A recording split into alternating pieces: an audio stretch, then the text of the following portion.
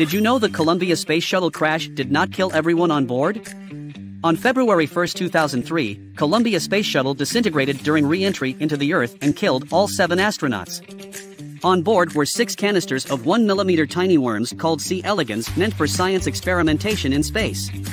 During shuttle disintegrations, these canisters fell off at 650 miles per hour and hit the ground with an impact of 2,295 times the force of gravity.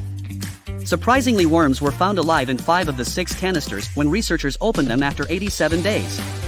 These worms generally live for 10 to 40 days, so this meant they had not only survived the extreme conditions of crash but were healthy enough to generate offsprings.